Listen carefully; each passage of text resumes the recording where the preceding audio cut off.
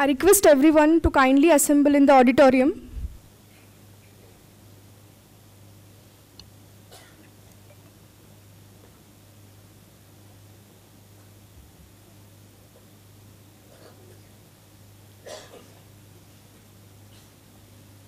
Good afternoon to all, respected dignitaries, delegates, and young minds. Namaste to all. This session will throw light on urban Naxalism, a threat to national security, and cultural attack on social media by our two eminent speakers. I, on behalf of the organizing team of Prabuddha Bharat, take the honor to introduce guests for this session. Starting with the first speaker for this session, Dr. Prasanna Ambadas Deshpande ji, Assistant Professor in the Department of English, Ferguson College, Pune. Sir has published articles in Indian Express, Organizer, Taran Bharat, and Vivek Saptahik, while has also delivered lectures on various topics related to academics of humanities at more than 100 places. Prasanna ji has also authored a book, Dis-Indianizing Indians, published by India Policy Foundation, New Delhi. Sir has been awarded PhD from Savitribai Phule University, Pune, has studied the translated novels of S.L. Bhairappa for PhD. Welcome, sir.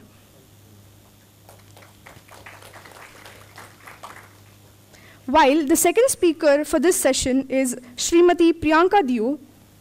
After completing master's degree from Harvard, the London School of Economics and Political Science, and the University of Southern California, Priyanka Dio is now Chief Manager at the Times of India Group and host of digital show Core Questions by the Times of India.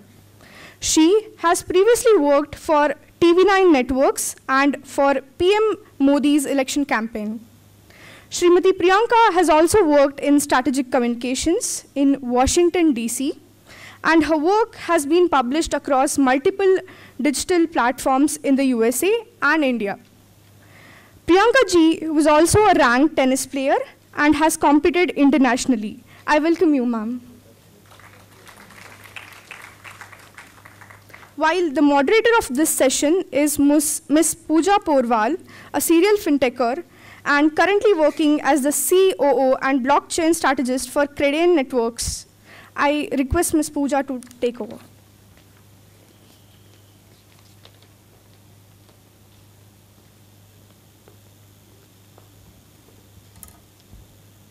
Thank you, Lavanya. A very good afternoon to everyone present. It gives me honor both to share the stage with a power-packed panel and to also welcome you for the next session. Counter-terrorism is a fight between justice and evil, civilization and savagery. Urban Naxal doctrine and modus operandi is not very different from the mainstream terrorism.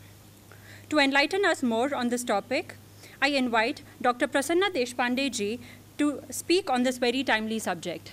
Welcome you, sir.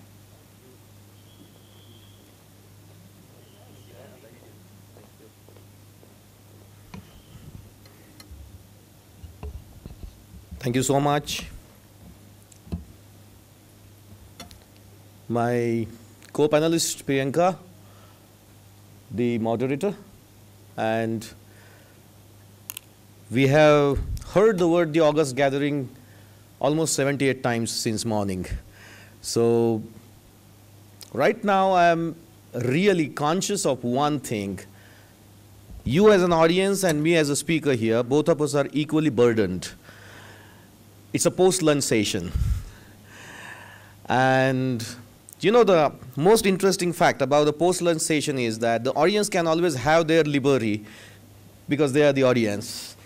Whereas the speaker, although the speaker too has had lunch, which was quite sumptuous and delicious with that big rounded black gulab jamun. So, and managing intellectual discussion against that's going to be a tough challenge for me indeed. I'll just try. That's why I said wish me luck. And thank you so much, you wish me luck. The topic which has been given to me, to cut it short, is urban Naxalism.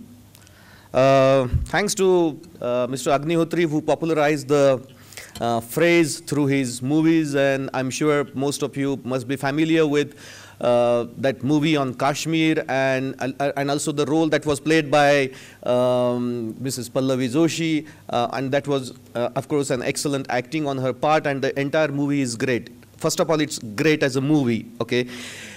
So we are generally aware of this word called urban Naxalism, and then we try to associate it with what the moderator happened to mention as, some kind of terrorism, some kind of threat to national security and stuff like that. Well, as a teacher of literature and as a student of cultural studies and humanities and social studies and social sciences and political science, I would like to present before you not really the national security perspective or the law enforcement perspective of the entire problem, but more the academic perspective of what the actual situation is. And that will require us to know a bit of the history of or the trajectory of, what came to us as urban Naxalism. Well, to the best of my understanding, there is no such distinction between urban Naxalism and rural Naxalism. Naxalism is all one, number one. The urban Naxalism became popular because those who happened to endorse a particular ideology and a particular sort of activism, whether in campus or on the street or in the parliament or anywhere, the practitioners of Antifa and, whatever happened at, on 9th of February 2015 at JNU in the name of cultural evening, Bharat tere tukde honge, blah, blah. Whatever happened in the name of, the activism that started off in the Central University, Hyderabad, or the Periyar Andolan that erupted in IIT Chennai and so on. And so from Jadavpur to JNU and Ferguson College in Pune, in Ranade Institutes all over the country, the campus activism that happened, and also recently the farmer strike that happened. So all over the country we find that there is an attempt by a section of a society, by a section of the academicians and also some politicians, by some writers and poets and authors and filmmakers also. So all of them, they are assembling and they are concentrated entirely on something called creating some kind of political insurgencies through, surprisingly enough, not only through politics, but through different avenues and channels and different fields of work and the fields in which they are working. That was something which kind of gave us an understanding that, well, the Naxalism that I always knew that used to happen, some kind of violent act on the part of some Adivasis who are not happy with the system and they would target the system, and that movement in India, it got to be termed as Naxalism. So that was our general understanding, but then primarily it all used to happen only in the rural areas. And the urban locations, they were kind of detached or they were unaware and they didn't know what was going on, and they would always say that, well, there is no development, government ne kuch development nahi kiya hai, and that is why those people are upset with it, and that is why those people are targeting the government, they are targeting the government officials. This is how, as common people, we got to know something about Naxalism, and then all of a sudden this urban Naxalism came in. To the best of my understanding, I'll repeat, Naxalism is all one.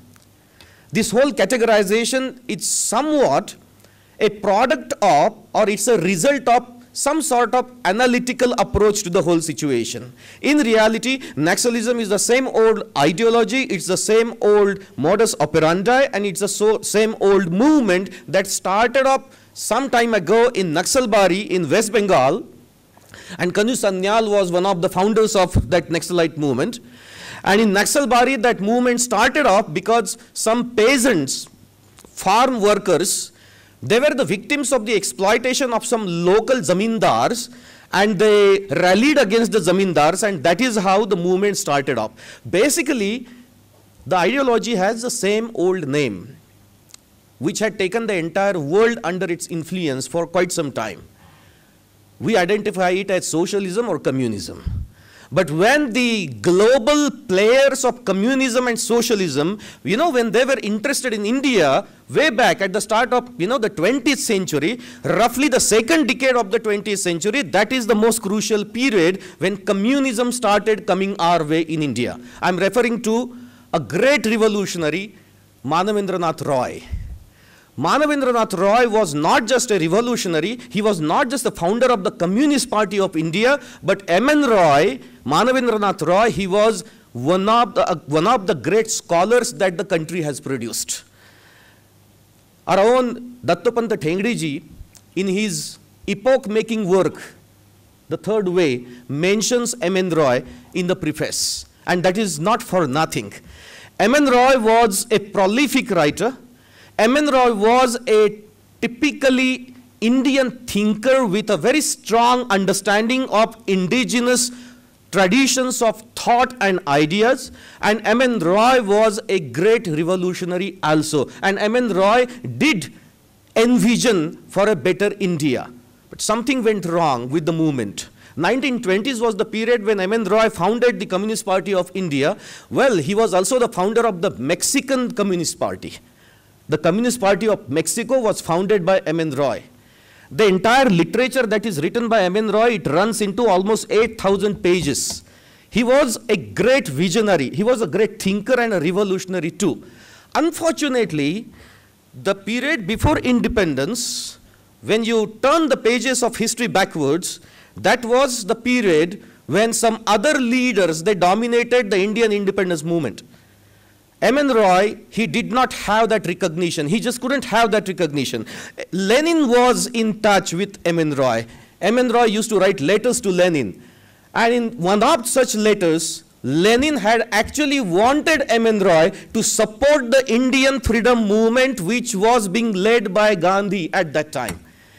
But there was another faction in the Russian Communist Party, and that faction was led by Stalin, and Stalin was against M.N. Roy's support. Stalin was against raising that support, extending that support to the Indian freedom movement, because Stalin did not agree with the overall argument of the Chale Jao movement, the overall argument and the demand and even the leadership of Gandhi. Stalin's approach was very myopic.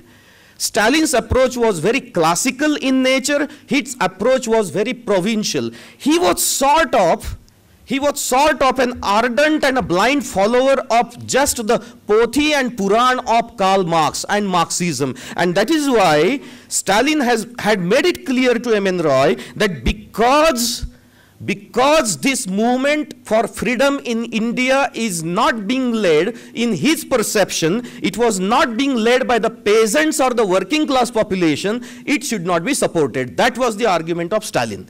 And there the Indian Communist Party went berserk. And it went off track. M.N. Roy's leadership was questioned. M.N. Roy was interested in extending the support, but communists in India missed the first opportunity ever to extend their support to the Indian freedom movement. That is why, until the British left the country, the communists did not support. M.N. Roy's leadership was questioned. Whenever we study the history of India, this is very surprising and shocking to see that nowadays when the left-inclined journalists and the left-inclined politicians, they say that RSS never had a support, RSS never participated into the Indian freedom movement. Well, you track down the entire history, you will find that every worker of RSS back then, even the founder, the very founder of RSS, Dr. Keshav Bairam Hedgewar himself, he was a revolutionary and he did work against the colonization or the colonial project of the British.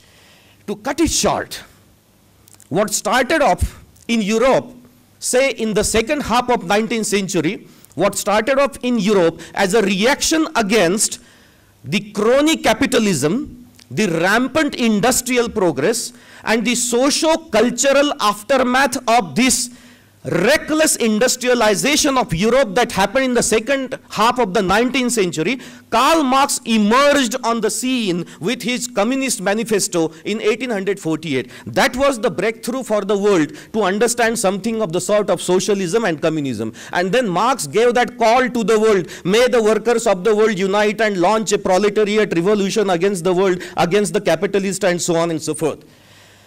Karl Marx is studied and acknowledged today, unquestionably, is the father and the pioneer and the founder of what you and I understand as socialism and communism.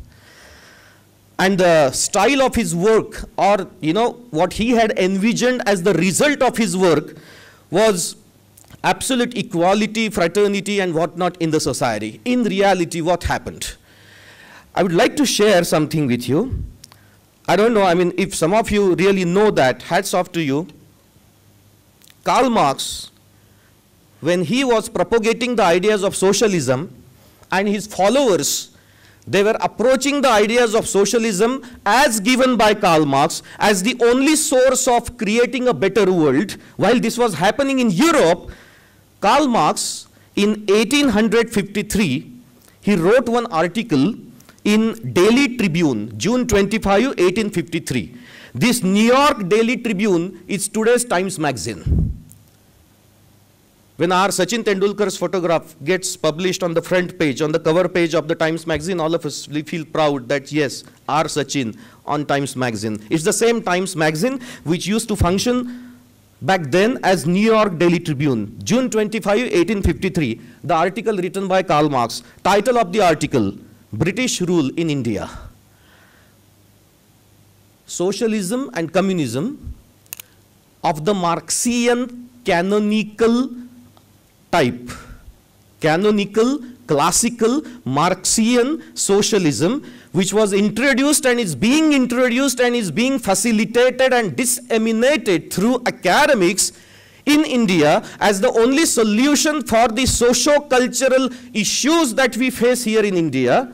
Okay, that Marxism, which was being propounded by Karl Marx himself, the same old Karl Marx, look at the audacity of Karl Marx when he talks about India. What a tremendous exhibition of absolutely bovine and stupid logic, I must say, that he seems to have adopted when he, when he mentioned and talked about India. And I'm quoting Karl Marx. Just look at his thoughts about India. What did Karl Marx think about India? I quote him. English interference, having placed the spinner in Lancashire and the weaver in Bengal, or sweeping away both Hindu spinner and weaver, dissolved these small semi-barbarian, semi-civilized communities. Karl Marx used to think that India is a semi-barbaric and a semi-civilized society. Interestingly, his logic was that India does not have well-established capitalist systems. That is why India is a semi-barbaric society. On the contrary, what India always had was its own fabric and its own network of its own indigenous industry, which was far away from the benefits and even the losses of capitalism. In spite of that, the father of socialism, the so-called father of socialism, further goes on saying, in his article, he further says, semi-civilized communities, by blowing up their economical basis, he is thanking the English for blowing up the economic basis of the Indian indigenous markets, especially the weavers in Bengal, and thus produce the greatest and, to speak the truth, the only social revolution ever heard of in Asia. This is like, there is a jungle and there is an exquisite natural beauty over there. You visit that jungle, you are not happy to see that beauty which is not created artificially by any human being with any human intervention. So you walk in the jungle with a JCB, You raise down the trees, you destroy the beauty of the jungle, and you say, if somebody asks you, why are you doing that? Why are you destroying the beauty of that jungle? You say, I want to build a garden here. Karl Marx says India doesn't have its own capitalist systems. He thanks the British government for establishing the designed capitalist structures over there, and then he feels happy that that shall provide us a ground to launch a socialist revolution after you establish your capitalist agenda. The East India Company, it won a lot of praise from Karl Marx. Classical Marxism never succeeded in keeping the promises that it made. I'm not putting that blame entirely on Karl Marx. See, that guy was not a bad guy. Whatever he did and whatever he thought, it was probably appropriate in the context of Europe. The socio-cultural imbalance which had got created in Europe all of a sudden as the aftermath of the Industrial Revolution, somebody was needed to think of some solution. Karl Marx, they found Karl Marx to think of certain solutions. The problem is the gatekeepers of Indian education society, the gatekeepers of Indian education, and those academicians in India who prevent those ideas that must come to India from all over the world, because we all are aware of, what the injunction, the most popular injunction of Rigveda there, Ano Bhadra Kartavo Yantu Vishwataha. But the gatekeepers, they don't allow some ideas to enter, and those Marxist gatekeepers, they allow only those ideas to enter and settle in our academics, those ideas which will eventually lead to disruption in the society and some or other kind of political, cultural insurgency on our campus, on our streets, and eventually they want to create a similar insurgency in the parliament. See, since morning we have been talking about Devas and Manavas and Ayodhya and Varanasis and this glorious past of our country. The task which has been assigned to me is to talk about the Asuras, and that is why I'm referring to the modus operandi of the Asuras. That is what they have been doing. To cut the long story short, how much time is left? Yes, I'll just wrap it up in 5 or 10 minutes. To cut the long story short, against the call given by Karl Marx, may the workers of the world unite and launch a proletariat revolution against the world, no workers united to launch a proletariat revolution. In fact, in most of the European countries, if you track down the history of the Western European nations at that time, the workers did unite not to launch a revolution or a socialist revolution. They did unite to participate in the national economy through the industrial means, and they made their respective European nations economic powers, superpowers. Did you understand? Marx and Marxism and Marxian socialism and communism failed miserably. Do you think that the Marxist intellectuals in Europe, they would sit calm? On one hand, this was happening in Europe. On the other hand, the Russian Revolution, they were still trying to understand. They were groping into darkness. They were still trying to understand whether Russian Revolution should be considered as our achievement or as our failure. Came 1950s, the whole world saw. After Stalin ran over tanks over millions of people in Hungary, Budapest, and whatever, we talk about the Holocaust and the genocide that happened in Germany at the hands of the Nazis, but we never talk about the genocide and the immense massacre and the loss of the mankind that happened at the hands of these capitalists, communists, dictators in Russia. That is why in 1920s there was another gentleman in Italy, Antonio Gramsci, who probably got frustrated with this classical Marxism, classical socialism, and then he came up with an idea called cultural Marxism, which we nowadays understand today in different names as, urban Naxalism and whatnot. What did Gramsci do? Gramsci basically attacked Marx's idea of economic determinism. Some of this might sound a little like a jargon, but I can't help it for a simple reason that this is exactly what I do as a part of my profession every day. 45 minutes lecture. Today it has been cut down to 35 minutes. Last 5 minutes left. I'll repeat what I said. I'll repeat what I said. Classical Marxism, socialism, is founded on economic determinism. What does mean by economic determinism? To simplify it in layman's terms, economic determinism means the value and the worth and the significance of your and my life, it will be understood only by the means of one logic. What is that logic? Baap bada na bhaiya, sabse bada. That's it. Economic determinism. Everything that we do, all our socio-cultural, academic, judicial institutions, all institutions of the civil society, all institutions of an urban society, all those institutions are driven by a single logic, and that logic is the logic of economy. So, for example, in a family, the paterfamilias, the father in the family, the head of the family is respected not because there is any warmth or attachment or there is any sense of relationship or bonding. The paterfamilias is respected because he is the sole bread earner of the family. The moment he stops earning the bread for the family, respect will end. Economic determinism. Gramsci did not appreciate this whole idea of economic determinism. Gramsci turned Marx's model upside down. Gramsci said proletariat revolution will not work.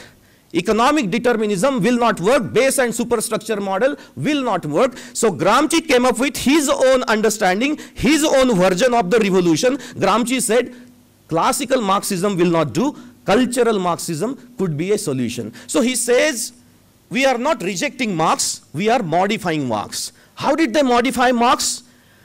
That's interesting. Who was the proletariat in Marxian canon? What do you understand by a proletariat? Workers. There were workers' unions. So whenever the workers, they had to take some panga with the capitalist class, they would call on a strike and they will stop working.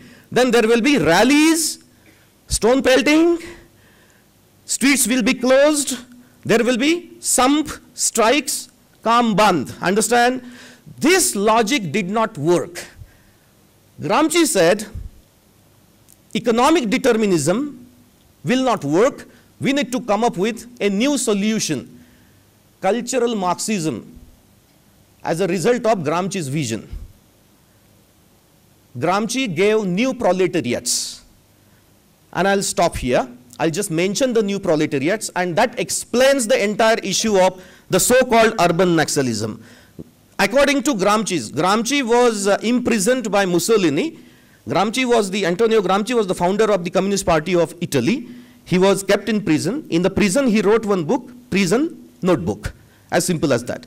In that book, Gramsci talks about these neo-proletariats. One, according to Gramsci, the revolution, the dream of the revolution was a big failure because Marx had concentrated entirely on workers. Interestingly, it was in the same period that entire Europe witnessed the strategic retreat of the trade union and the workers' union. Now the workers stopped working. And according to Gramsci's philosophy, the attention was shifted from the workers in the mills and the factory to, could you tell me another such institution or another such establishment where you could have maximum number of young people who could be indoctrinated and who could be provoked to launch a revolution, this time for a change, not for that economic determinism problem, not for that house and house not wala gap, but this time this revolution will be launched in the name of, number one, minorities and the total injustice that happens against the minorities, the total injustice that happens against the women, the total injustice that happens against the youth, and the total injustice that happens against the underprivileged sections of the society. The neo-proletariats of Antonio Gramsci. Result, Kiss of Love Andolan, New Delhi, in front of the Jhandewala RSS office. Result, Cultural Evening, JNU, 5:30 p.m. Title of the program was, name of the program was Cultural Evening. The revolution that happened in China, you and I understand it. The name of that revolution is Cultural Revolution. In 1956, they founded one Birmingham Center of Cultural Studies and Critical Theories. Stuart Hall and Raymond Williams, they founded that center in Birmingham, London. The name of that center was Birmingham Center for Cultural Studies. Last but not the least, Stuart Hall's quote from one of his essays, Theoretical Legacies of Cultural Studies. Stuart Hall was one of the founders of this cultural studies discipline. And I quote him, "Our aim is not to study culture. Our aim is to make one." Making of a new culture can happen through these neo-proletariats of Gramsci. Hence the agitation through films, songs, plays, poems, mass communication, journalism, academics, and all these lousy theories and critical thinking patterns which are being introduced in our education system. There is a solution to that. Because of the paucity of time, I shall not indulge into an elaborate discussion on the solution. I'll just cut it short here. I'll only say this here. Are there really some gaps in our society, and are there really some fault lines in our society? Like in any other society in the world, there are some fault lines in our society also. My only point of contention is, for every problem of yours, you need not import a solution in the name of either Marxian socialism or Gramscian socialism or even liberalism. Somebody mentioned Fukuyama in the previous session. The same Fukuyama last month gave a new book in which he has refuted his own theories, and he has written about the liberalism and the discontents about liberalism. The same Fukuyama has refuted his own theories. Last but not the least, we need to develop an attitude, first of all, to diagnose our problems, our ways, and also to understand and accept our responsibility that whatever inequalities are there and whatever injustices are there in our society, we need to rectify them, and we need to come up with some solutions which will always last as the indigenous solutions for the indigenous problems. Thank you so much.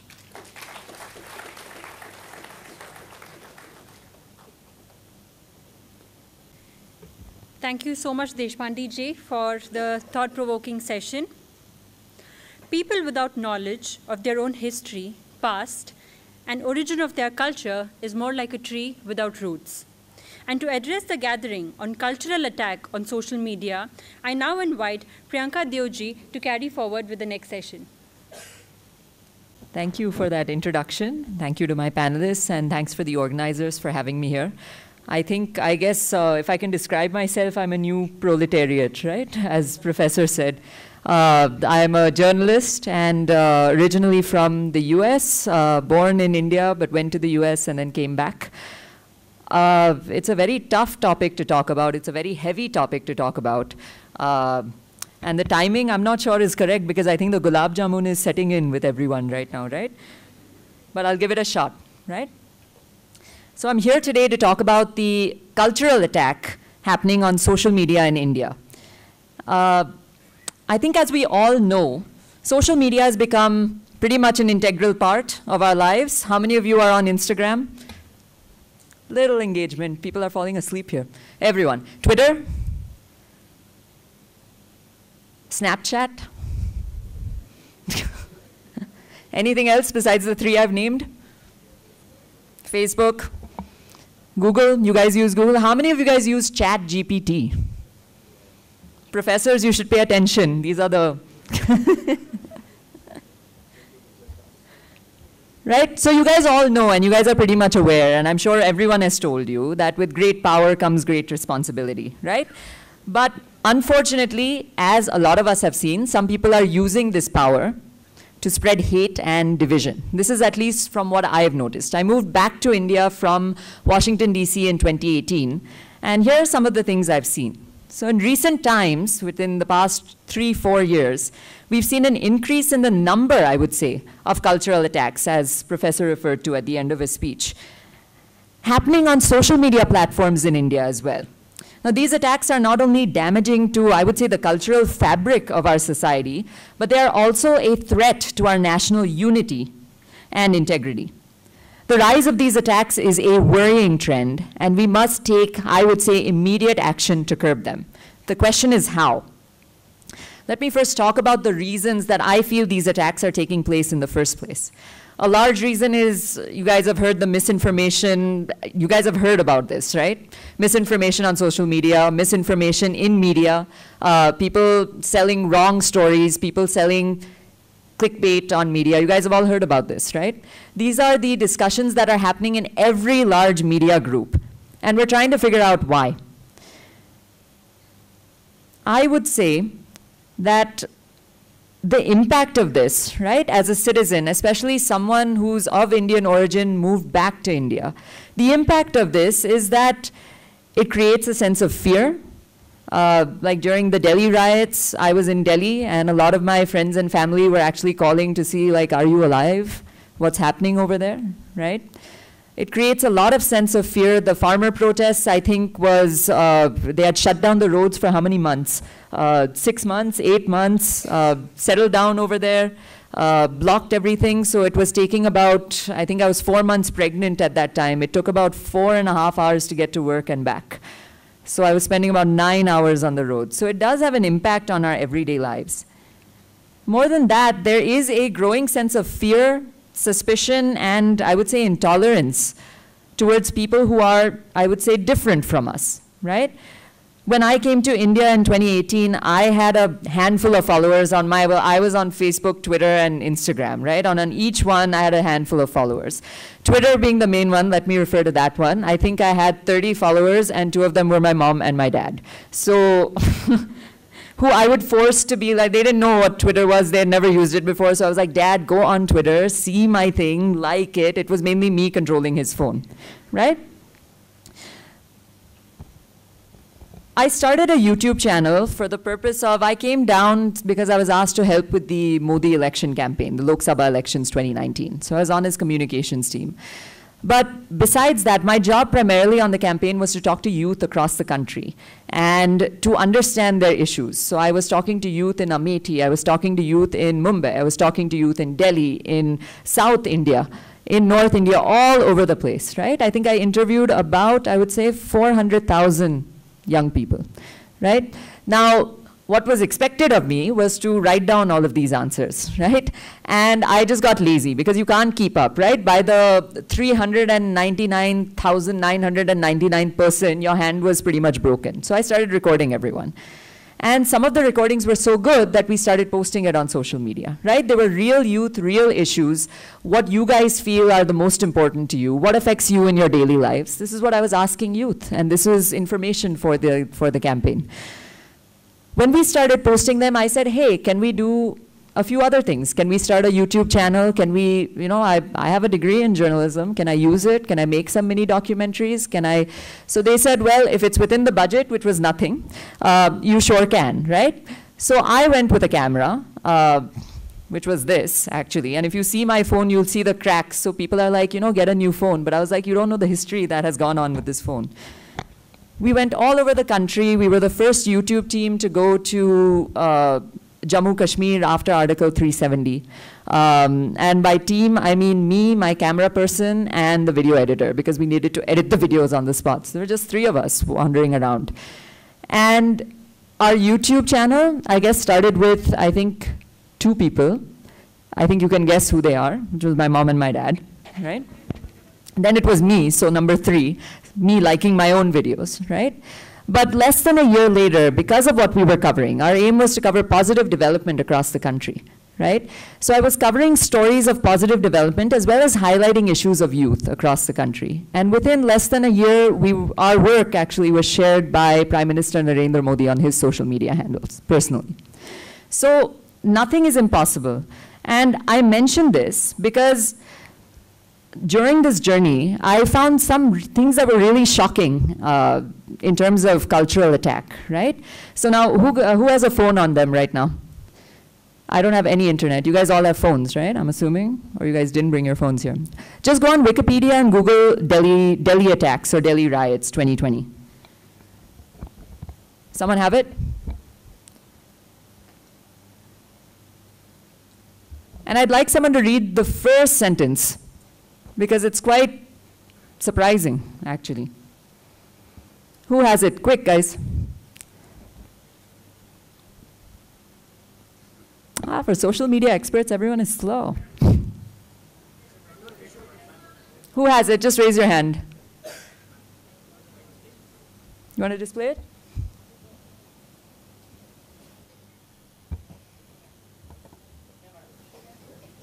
Right. The 2020 Delhi riots were multiple waves of bloodshed, property destruction, and rioting in northeast Delhi beginning in Feb 2020, and caused chiefly by Hindu mobs attacking Muslims. So untrue, right? Misinformation about COVID-19. That was another one, right? Do you guys remember one guy put out that migrants are supposed to gather over here? They had thousands of migrants gather in one place, which was the wrong location. It became a super spreader and people died with just one guy, right? Fake news is also related to political issues, right? There have been several instances since I've been here of fake news being spread on social media during political campaigns and elections in India, the US elections, President Trump. You guys all know this. But another factor contributing to these cultural attacks is the rise of divisive politics. And that first sentence right there is exactly divisive politics. What's dangerous here is radical ideologists. Being radical, I would say either way, is not good. But the cultural attack in India is something that cannot be ignored anymore. And this is because extremist ideologies are aiming to destroy the foundation of our families, as Professor also referred to, and the foundation of our nation, Bharat. I just tweeted this the other day. I really don't understand how someone from India can be anti-India, right? If you go to Pakistan, and will you ever meet someone that says, I'm anti-Pakistani? What would happen to them if they say that out loud? Just think about it. If you go to America, right, they're very divisive politics over there. But if someone is a Democrat or a Republican, you never hear anyone saying, I'm anti-America, right? There are repercussions. So why does this anti-India sentiment exist? And how do we defeat this cultural attack? I feel that this is the cultural attack that we need to pay attention to. And I really feel that the answer starts with the individual. So that's basically you and I. We're all on social media. And like I said, we think that these ideas are really big, but I think it just starts with 1, 2 followers, mom, dad, whatever, yourself. If you're liking your own videos, there's nothing wrong with that, right? But it does start with the individual. When you are able to see things objectively, when you're able to show things objectively just as they are, that's a very powerful thing. There are many people that shout, especially I saw during the campaign, Modi is great, Modi is great, Modi is great, right? Many people that shout, Rahul Gandhi is great, Rahul Gandhi is great. But how many people do you know can give you 10 legitimate reasons for why they support Modi, for why they support Rahul Gandhi, right? And which one of those 2 people are you going to take seriously, right? You may not agree with them, but at least you'll respect them, right? And you can agree to disagree. I was working in consulting in Washington, D.C. Basically, it was a very high paycheck, and I got to basically do a lot of shopping, right? So I was very happy with the job. So every Saturday, Sunday, I was like, hey, let's blow my paycheck. But I realized that money was not really making me happy. Job satisfaction was 0 in D.C. And D.C., as you know, is a very radical place. It's completely woke. So I found that I was in disagreement with a lot of my friends over there. And those same, I would say, friends today, I'll quote one, publicly wrote on my Facebook, that it was people like me, and I quote, who want my country, India, to burn. The context, I had made an explainer video on the CAA. She was anti-CAA. She told me, people like you want my country to burn. And I was like, really? Like, I moved here from America to cover positive development, and I really doubt somebody like me would want the country to burn, right? And when I questioned her on this, on my Facebook page, and a bunch of other friends that I had, they supported her, and they actually threatened to take me out of my Harvard alumni group, something that I'd paid a lot of money to get into, right? The issue got escalated, and I actually wrote about that experience in the Indian Express. Bottom line, what I found was that these people were far from objective and far from logical, let alone being friends, right? Now, these same people that I see, they can't even describe what a woman is, if you ask them to define it, or what a man is. Because of such divisive politics and ideology, right?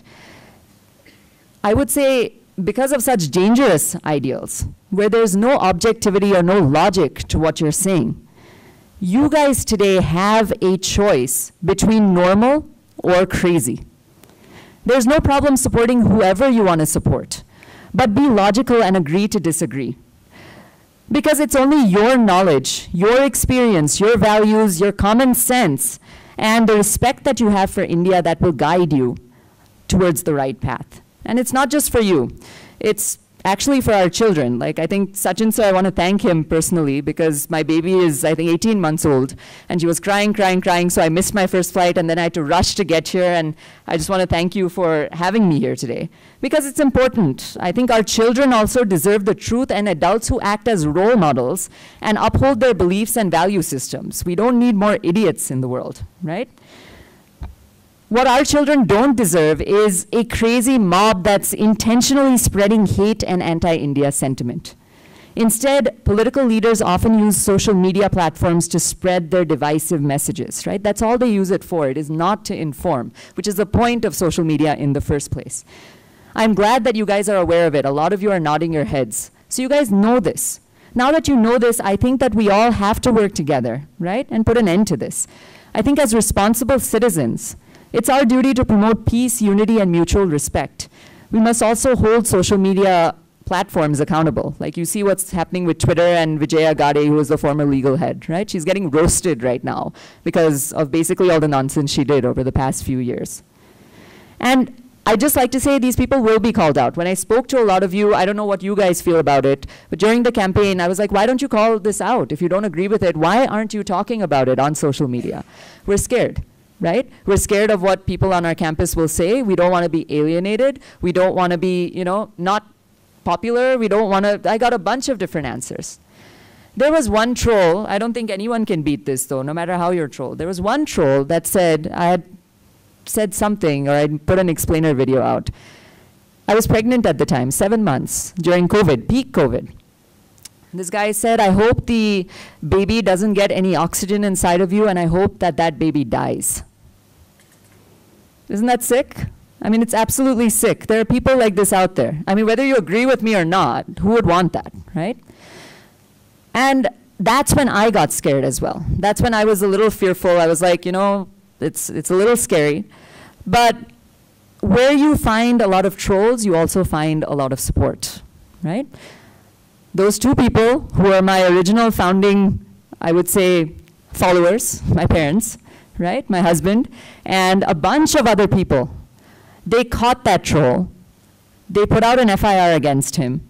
They called him out, and he had to publicly apologize, and he actually personally called me and apologized and said, I'm sorry, I'll never do this with anyone again.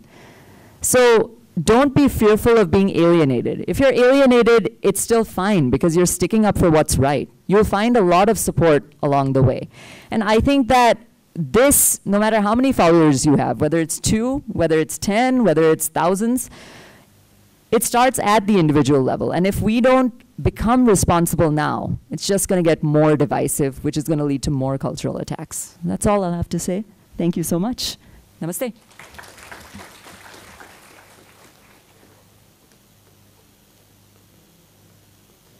Thank you so much, ma'am. I think we will be moving on to the much-awaited question and answer session. I will begin with the first question and keep the session open for the audience.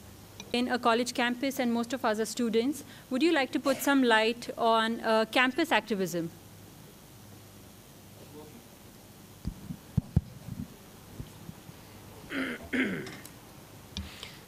Yeah, I mean, it's not a college campus if there is no activism happening. But the question is, like what Priyanka said, this idea that there is a university which is named after the first prime minister of the country, and which is, where education is being offered to the learners in a highly subsidized manner, and the students who are pursuing the doctoral programs in the university, when they are arranging some programs, even the slogans which they are giving, those slogans are outrightly and brazenly anti-India. I mean, you're at the top of receiving all the facilities and all the concessions and the best of the education that is being given by any university in the country. I am referring to the Jawaharlal Nehru University campus, and the same, that most malignant breakthrough that happened on the 9th of February 2015, and then all of a sudden, the common people also, although the problem had been persisting for quite some time, but then that was a breakthrough. And then we understood, all of a sudden, we woke up, how could this happen? People of the country, I mean, Dr. B.R. Ambedkar, all his life was dedicated to political dissent. And it was because of Ambedkar and the likes of Phule and the likes of Periyar and others that, as a society, we could understand how to move ahead by shading off all the negativity and all the discrimination, and how to evolve and become a better society in today's world. But Ambedkar himself never ever, even in the slightest manner, in his entire literature, not even once, he criticizes the nation of ours. I mean, what kind of tendency is that? You are late to attend a program, the organizers of the program, they delay the beginning of the program, and then somebody just comes and says, hey, IST, Indian Standard Time. Why put that shit on that country of yours?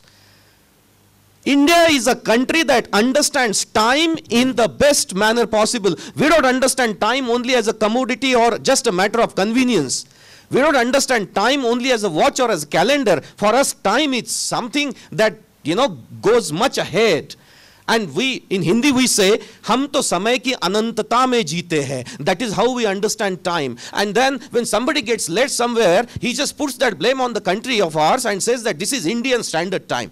I mean, see, this is a petty thing to mention. But then look at the idea that goes, that conveys, that gets, it's very stereotypical. It's very stereotypical. So campus activism is the life of campus.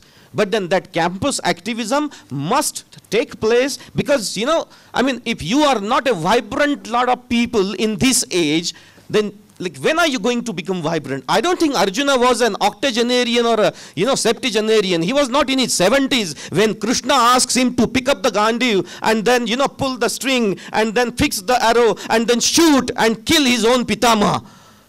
They were pretty young at that time, right?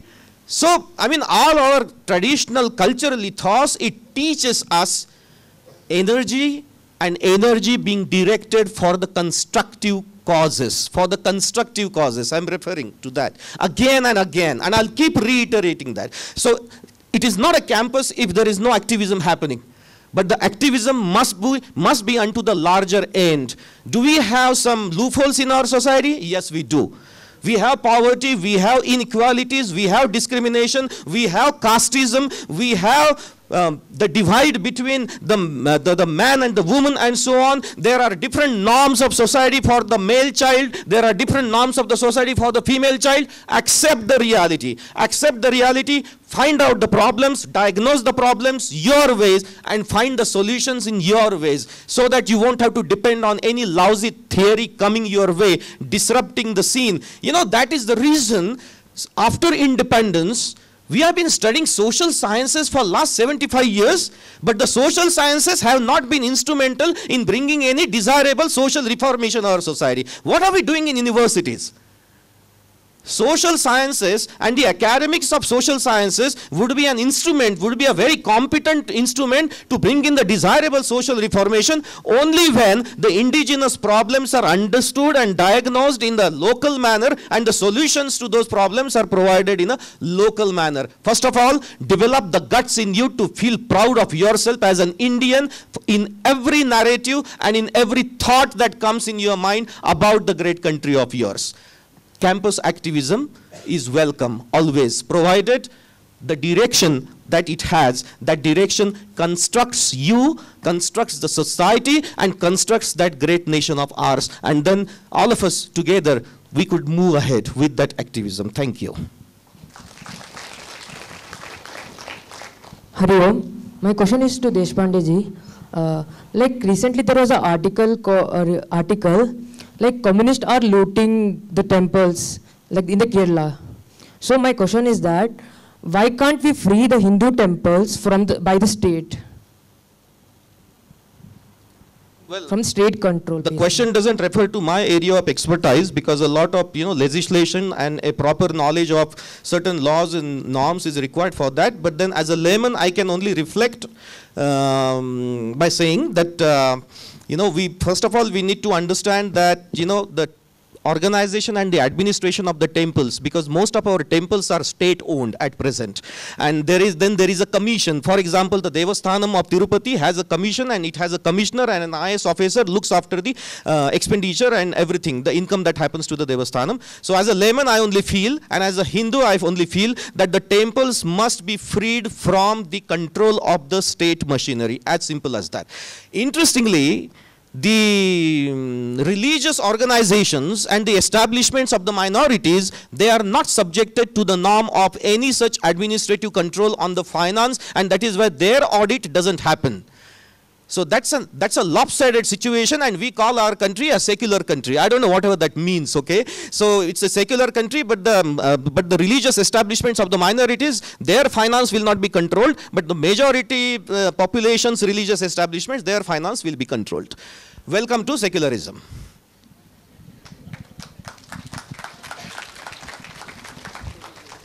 Good afternoon, sir. My name is Kunal Shindgi. So my question is for both of you. Our students are depending on the Western culture, and the Western people are moving to Indian culture.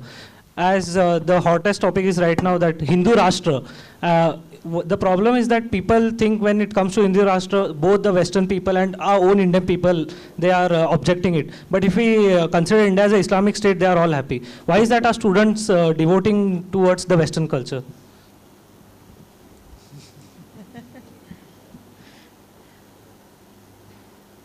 Do you guys know of a Professor Audrey Trushke?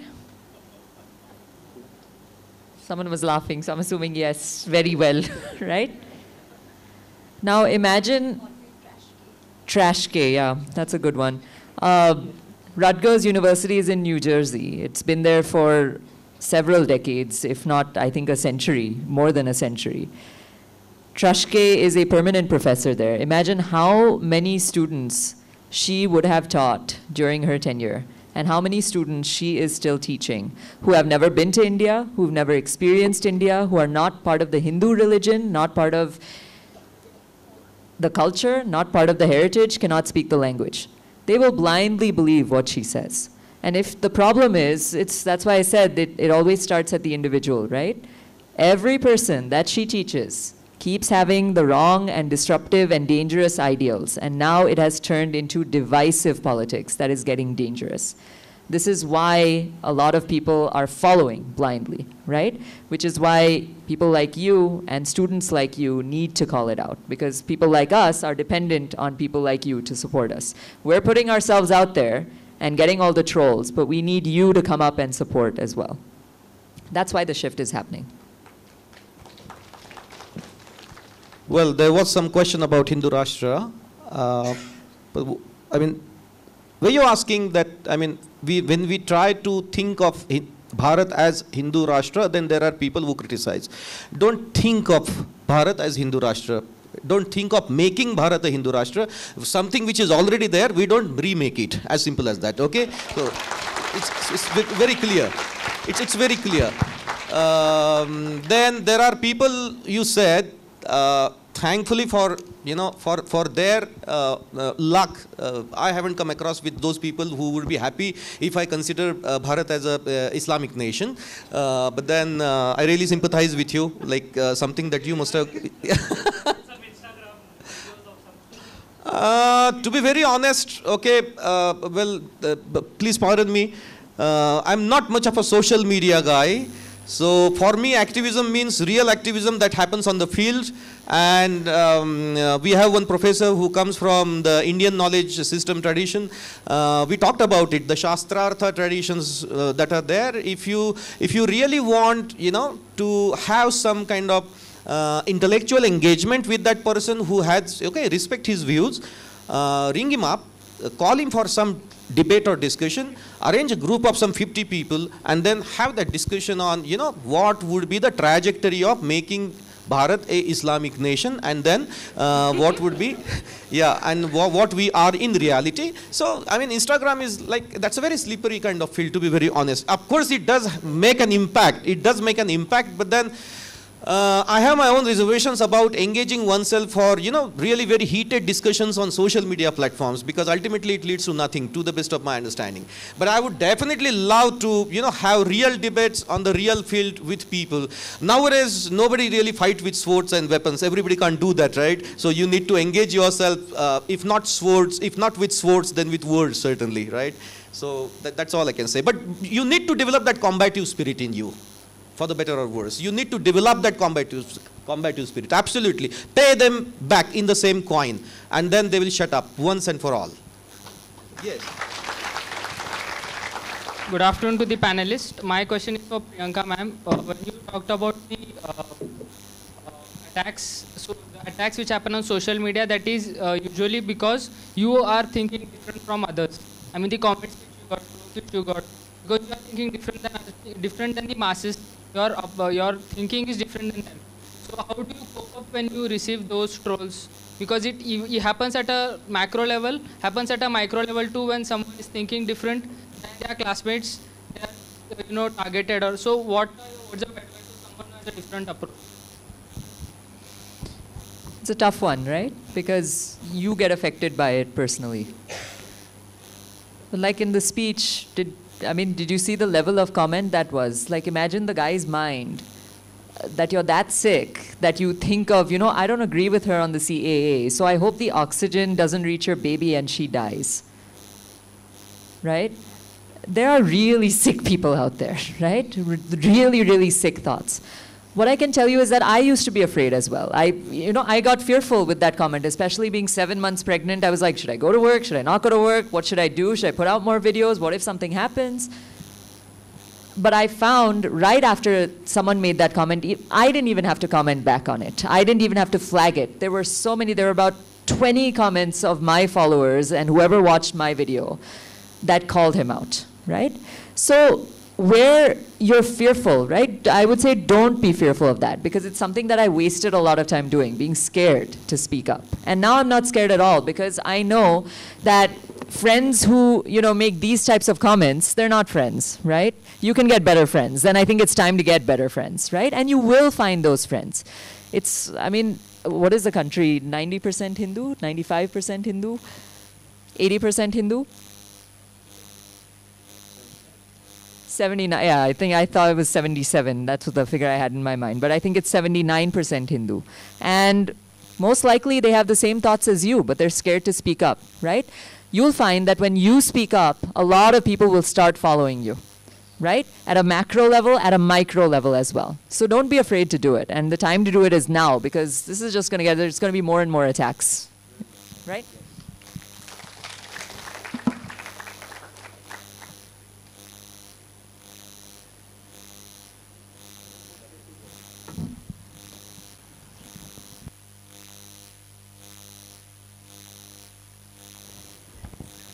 On behalf of Prabuddha Bharat, I thank speakers for elucidating the session. And as a token of appreciation, I now request Ms. Pooja to present the mementos to the esteemed speakers.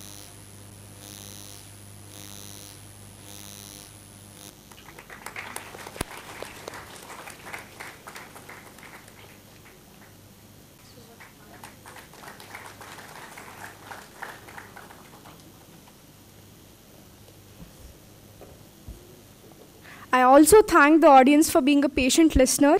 I conclude this session, and moving further to the following session, indeed a very interesting session of Yuva Voice, I request Kumari Harshita Prasad to take over.